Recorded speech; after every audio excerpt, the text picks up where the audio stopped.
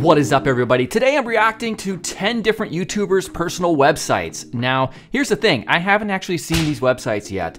I researched it, I found their website, I put it in the address bar, and I just made sure it loaded. I kind of like blurred my vision and just clicked off real quick. So we're gonna be reacting to these websites together. Now, most of these YouTubers aren't actual designers. So this is obviously kind of like a lighthearted, fun sort of thing. But I do wanna know which YouTuber has the best website in your opinion. Let me know in the comments and let's get started. Make sure to subscribe though. Now, wait one moment. If you're interested in front-end development, you may be interested in my new course at scrimba.com called From Figma to Code. This course is going to teach you all about how to take high-fidelity mockups created by myself and make them a reality in the browser with HTML, CSS, and some JavaScript. If you've ever been handed a Figma file and weren't sure how to handle the HTML and CSS, this course is for you, as I break down everything starting with extremely simple examples and ending up with a fully responsive front end. So make sure you click the very top link here in the YouTube description to get access to my new course From Figma to Code, along with many others for a low monthly fee. Now let's get started. All right, very excited. Here are all the tabs. There's 10 different tabs up here with the YouTubers and their channels. And what we're gonna do now is I'm going to paste in their actual website address. So the first person here is Dennis Ivey, a personal friend. He's a coder. He specializes in Django, I believe. I give him crap all the time, and I'm about to give him probably a little bit more crap once we check out his website, DennisIvey.com.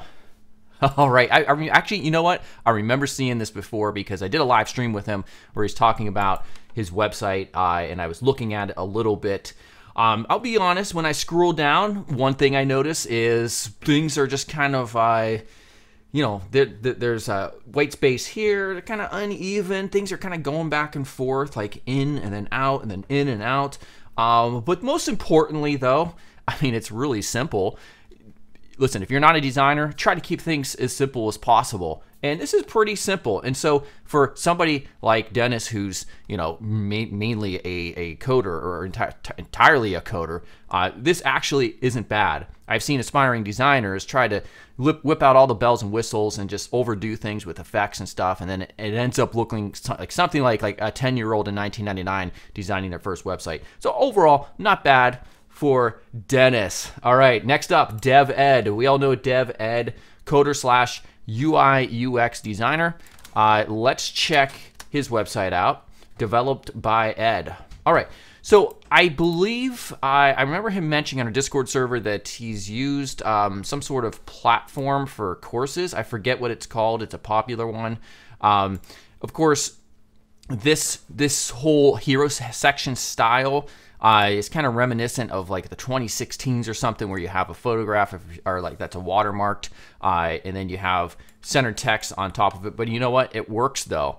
But so this is not something he created himself, I believe. This is based on some type of store template where you just put in your picture or something like that. So that one's not too exciting. Let's continue on though with Traversy Media, the juggernaut of YouTubers.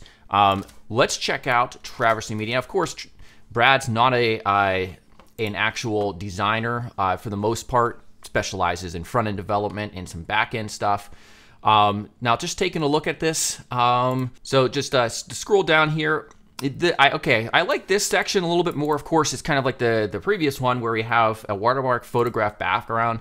You could still read this, although it's a little bit difficult to read this, especially with type already, like code in the background. But coming down here, I would probably try to simplify these cards just a little bit. It looks a little bit like Christmas to me with the green and the red. Perhaps it's different when you, okay, yeah. So it's still, the cards are still a little bit cluttered, but you know what? It's Brad Traversy, so anybody, he could just puke on his website and people would still just buy his courses anyway, so it doesn't really matter. Coming down here, I kind of like this section here. 142 million video views. I think I have like 42 million. So yeah, there's that. That's Brad. All right, next up is, oops, let's get back over here. Coder. So she's one of the nicest people. We hang out in the Discord server, and she's one of these creators. Has 192,000 subscribers. Of course, a coder. So let's check out her website, coder.com. Very simple. All right, want to learn how to code? We've got tutorials and resources geared towards self-taught web developers. Check it out below. All right, so If you're not a designer, which I really don't know, I didn't research her if she's not a designer or not. Like I said, keep things as simple as possible. And that's exactly what's happening here. So there's no issues in terms of readability, accessibility as it appears. The thumbnails here, you can read them. They're simple. They have nice little illustrations on them. The cards, not too bad. Maybe a little bit too much white space above here, but you know, for the most part, this is actually pretty solid for what I see. Next up is Kevin Powell. Okay, so my pal, Kevin Powell, CSS expert. I think most of us pretty much know that. His channel has been exploding lately. Let's check out Kevin Powell's website. Hi, I'm Kevin. I teach people how to make the web and how to make it look good while they're at it. That's a very good headline. I talk about good headline ad copy all the time, and it's just this one's done quite well. He could have said, hi, I'm Kevin. I do CSS. Half of you would have done that out there, and it would have been very boring rather. So yeah, overall, not too bad. Maybe a little bit more white space inside this container and also around this text. It's a little bit jumbled up, but you know what? I'm splitting hairs here. And again, this is another very simple example where there's a good white space all around pretty much. There's nothing too crazy happening. So overall, I like it for what it is. Very nice. Web Dev Simplified.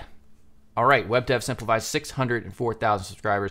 Covers a lot of just front-end development. So let's check this one out.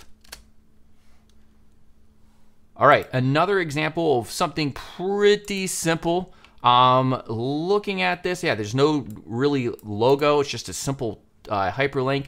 This gray right here, I would like to see color in that, you know, rather than just a gray. All right, so what I like to do is change the color here. We're gonna grab a color that already, well, for some reason it's not working. It's not allowing me to choose this blue. Anyhow, let's come over here manually in the hue selector, come out to blue, and maybe we'll just come out here to like a desaturated blue or something like that, rather than just going gray like this. This way we're getting in the hue that's found in other areas of the user interface, and it just makes it a little bit more consistent in terms of color.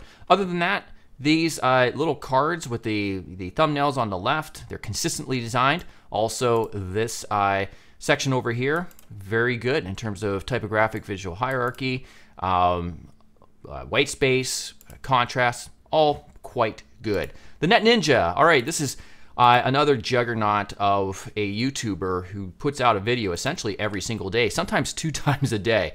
So let's check out Net Ninja's website, which is netninja.dev.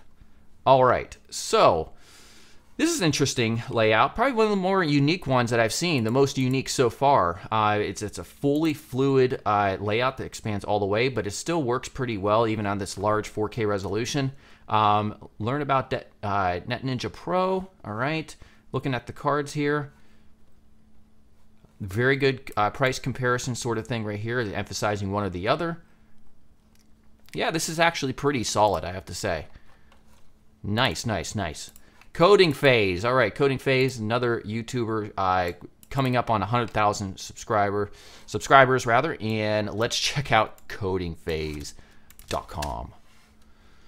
All right, so another one of these approaches with the watermark background, but I do like the purple. I like that quite a bit. And one thing I don't really like is this button here. I think we could probably make that stand out a little bit more so. So I'm gonna do a solid one, and we're gonna see if we can improve this button really quickly. So background, that's the one thing I think I'm gonna do. What we want is maximum contrast from the background that it's sitting on, or near maximum contrast. So we could go white. Now look how much that sticks out now. Now, once we take this color, which was white, we can actually, we'll just come around to purple, because that's what this is found on the rest of the site. We could take our font weight, we can bold that big time. We can increase the font size as well. So we'll do font size, maybe 1.5 rem, 1.3 rem. And then maybe boost up the padding, which I'm not sure if that's already there in another property, but we'll try it anyways. All right, well, he has some type of weird styling on there. We're gonna leave that off for now, but this is what I've changed it to, and this is what was there before. It's kind of just like a dark kind of anti-pattern. You want your call to action to stand out. Having said that, everything else here is pretty solid. Coming down, actually pretty good thumbnails here in these cards, the way that they're designed. Yeah, this is actually cool. It's a lot of color here. Awesome stuff. All right, here is another one. Now this person, Adrian, actually, 100K subscribers, just passed that yesterday, I believe, is also a UX UI designer. So I'm interested to see what his website's gonna look like. All right, looks very simple. One thing, when of course this is me nitpicking, I'd like to see the container have the same exact width. This kind of spread out over here, and then on the inside is this here. Now, mind you, sometimes these people, they're not creating their own website from scratch or whatever, even though they can. I'm not sure if that's the case with Adrian, but for the actual articles and this, the thumbnails, these are actually real solid. And it's a very simple approach. So yeah, I actually like this as well. It's very easy to, the article page is easy to read as well. Very cool. Last but not least is going to be James Q Quick. Coming up again, almost 100,000 subscribers. Let's check out James's website. He was scared because I told him I was doing this in the Discord. He said he hasn't updated his website yet. But honestly, compared to the other ones, I really don't see like any type of massive deficiency.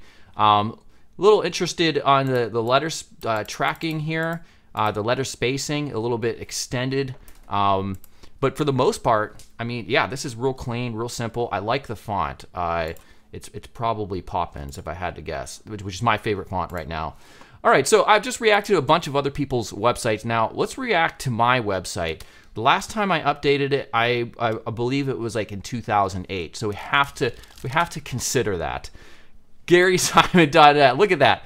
I'm the worst of all because I have not decided to update my website, and I kind of just leave it there, you know, just as a reminder of where I came from. Now, back then, this is actually pretty solid design. Notice how the container's so small because back then, resolutions on monitors, they weren't very large.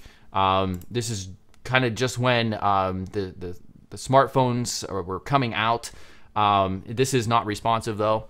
Yeah, so this has been a long time since I actually look at this. This is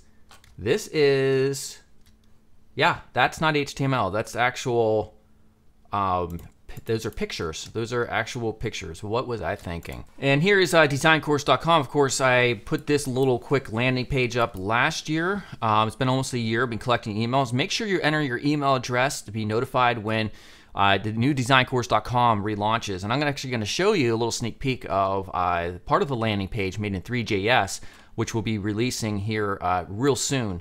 And that is right here. So this is all 3JS. I created this little model here in Blender. I'm going to probably have a secondary call to action here as well. But this is going to be a long page ad copy in terms of the sales page to try to get people to join. And this is coming out very soon. I'm very excited. All right, everybody, hopefully you enjoyed that. Whose website did you like the most? Let me know in the comments what you thought about this. And also, make sure to subscribe if you haven't yet, and I'll see you real soon. Goodbye.